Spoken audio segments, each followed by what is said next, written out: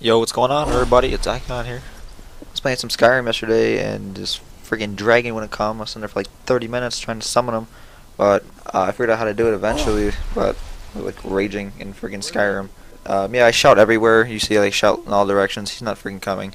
So, usually all you gotta do is just hold down the shout button longer than usual, like for like 2 or 3 seconds, and yeah, no matter where you're at, he'll just come, and then just lure him into the trap.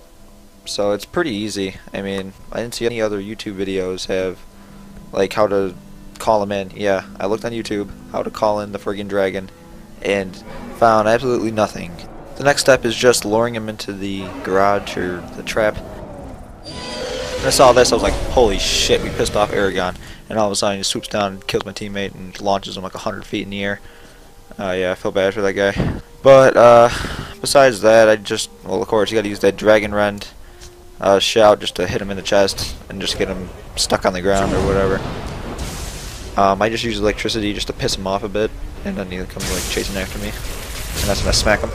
No, not really, but he just gets trapped, and then you just go black ops on him and just interrogate the hell out of him. You just ask a bunch of questions, and well, yeah, trapping him was not so hard, but I did die like once or twice. So that's about it. If this helped you out, please leave a like, and thanks for watching.